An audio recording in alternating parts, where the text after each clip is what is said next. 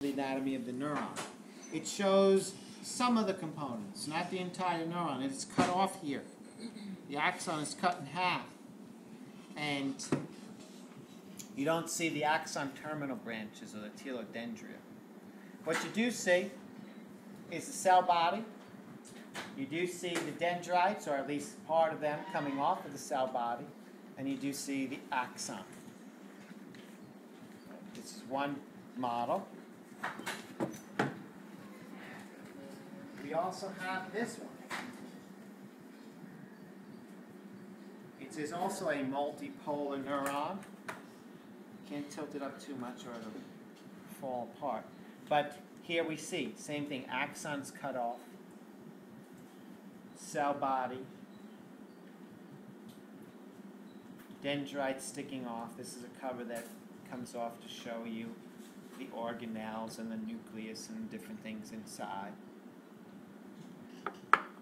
So let's talk about the components of this.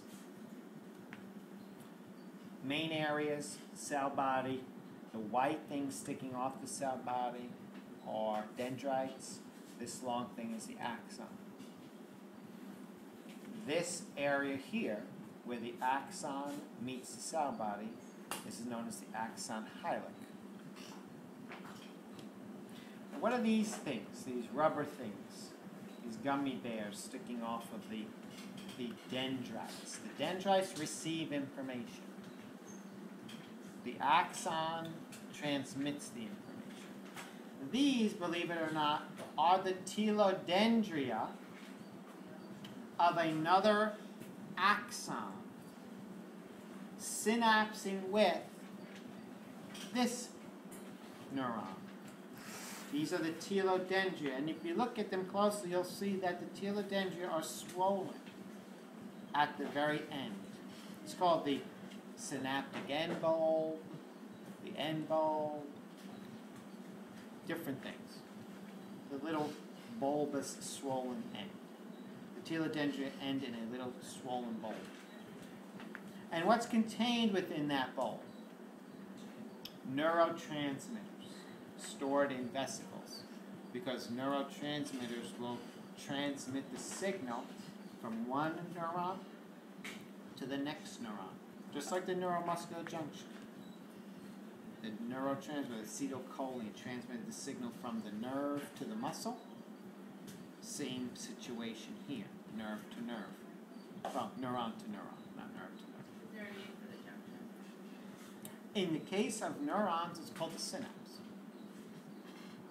So these are telodendria of a different axon synapsing with this neuron, with the dendrites of the neuron. Inside here you have your normal stuff, nucleus, rough-ended positive reticulum known as Nissl body. You've got some red stuff, Golgi. You got some red things that look like Jolly Ranchers. Those are probably mitochondria. You got little yellow things in there, some type of vesicle. You have your axon hillock, and then the axon is this thing down the center, this white thing, orange, and then white again. That's the actual axon. You have the yellow stuff around it. We haven't talked about this yet. Okay, but this is known as the myelin sheath. That's what they want. Edit that out. Take that out. Quick. I can't. Can't do it. So anyway, the axon, let's see. The axon, the true axon, is surrounded in what's known as myelin.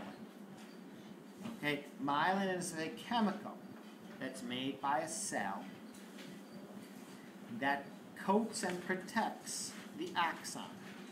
We're going to do this in lecture, so don't panic. This is the cell that makes the myelin. Notice this pink thing here? That is the nucleus of this living cell that makes the myelin. What you have here is cells living on a cell. You have individual cells living on the axon of the neuron. It's like a symbiosis. These are known as the Schwann cells, or the neurolemmacytes.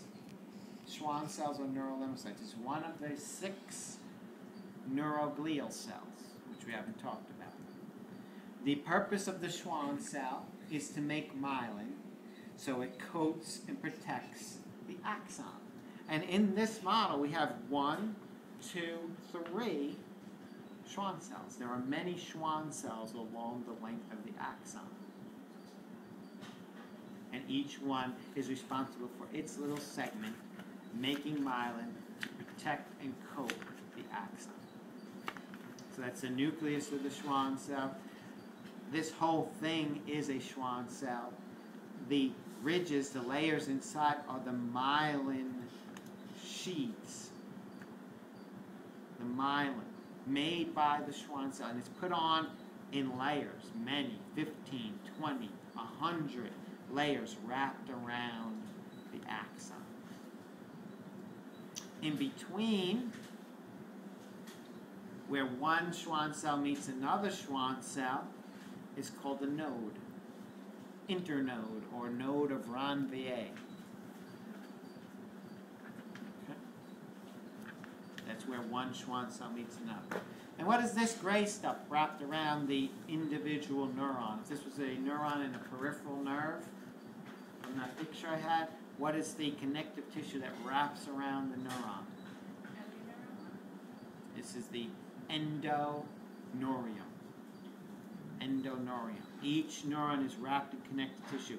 Then you take many of these into a fascicle and you wrap that in perineurium. And then you take all the fascicles and put it into a nerve, epineurium. So that's your endoneurium.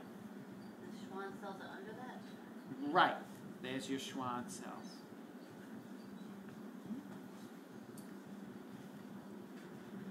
And here you can see the axon goes down the center of the myelin.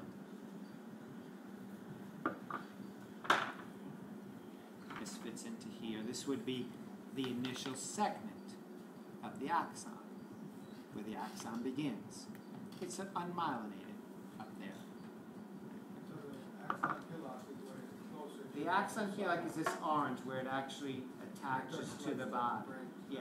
The first segment is the initial segment, and then you see this is the beginning of the Schwann cells.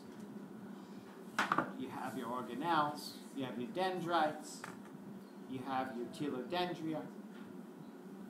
If I put a sticker or say the number of the thing, you name the thing. If I put a sticker here, well, it's got a letter A. If I put a sticker here, what are you going to call this? Cell body, hopefully. If I put a sticker on here, what are you going to call this? Dendrite. If I put a sticker on here, you're going to call it telodendria.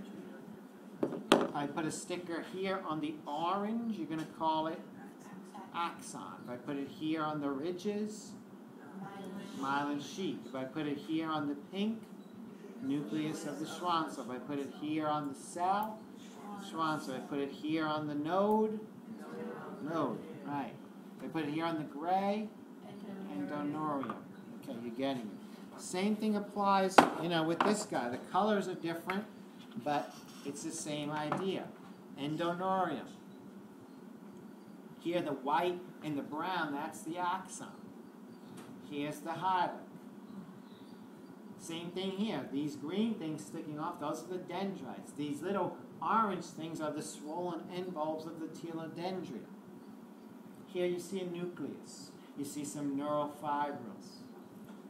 You don't see any other organelles. Here the gray is the myelin.